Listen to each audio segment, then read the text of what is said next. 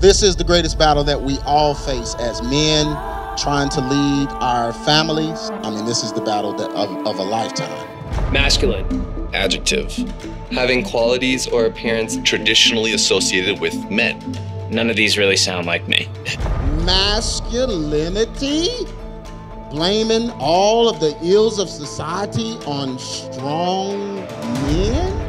Masculinity and how young men are indoctrinated at an early age. Society is after the men.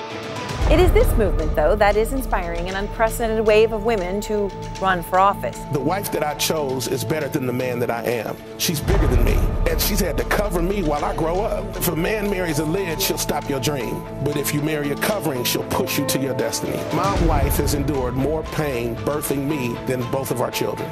This is what the enemy's going to use. He's going to use what he's always used, what he used with Eve, what he used with Adam. So just my mornings with Kirk, you know, getting the gospel. That's how my mornings start off. Tell them how powerful women are. Elastigirl is our best play. Better than me? It's like when I see that they put every black man in the movies in a dress at some point in their career.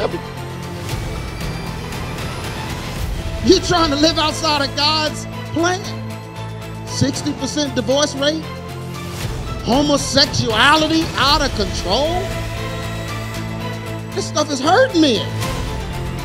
It's making you sick.